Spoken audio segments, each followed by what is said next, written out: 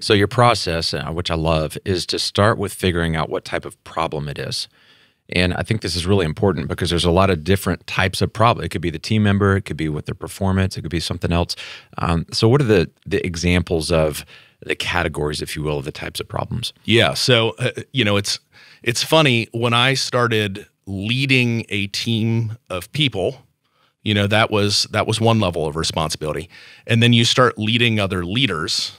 And part of the reason I put some of this stuff down on paper is because when you get to the point where you're leading leaders, like right now I lead about 30 other leaders, I need to teach them how to do this stuff, And so, a while back, I just got pen and paper and started saying like, okay, what are the problems that you experience, in a work environment? And sometimes they're really simple things like showing up late, and other times, they can be, quality of work related, or they can be, emotions coming out weird ways at work, right? So I think we'll mention later we're gonna have a download, right, where people can get access to all this stuff that we're talking about. But the categories I've got that I put together are basically, emotional.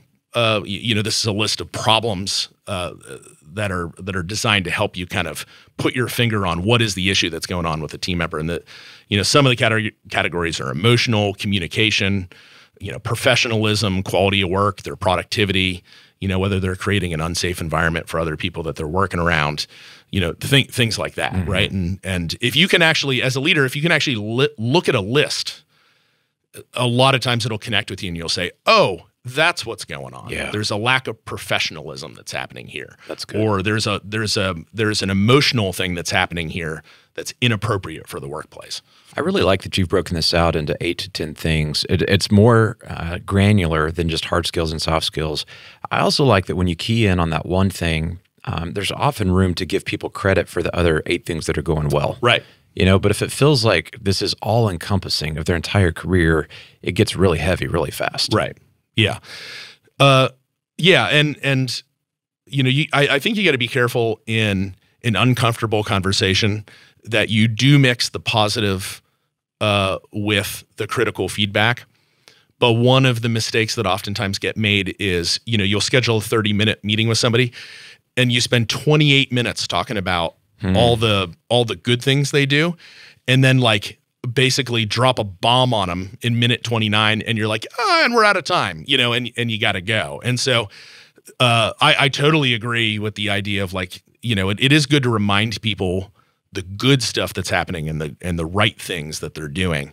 But you want to make sure in a conversation with somebody that you're actually dedicating the vast majority of the time to dig into the issue at hand, because the number of times over the years, and it's like personal fail, I look back at my own personal failures on this topic, and the number of times that I bet that I had what I thought was an uncomfortable conversation with somebody, and when they walked out of the room, they either didn't know what just happened or they thought I was just being encouraging.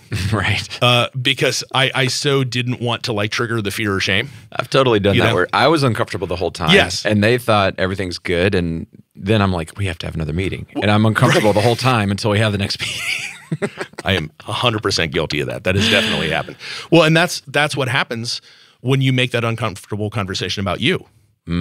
Right? I am so worried that I am going to hurt this person. I am so worried that I'm gonna do something inappropriate in this conversation that I'm so jammed up inside my own head that I don't actually give the person what they need to be successful.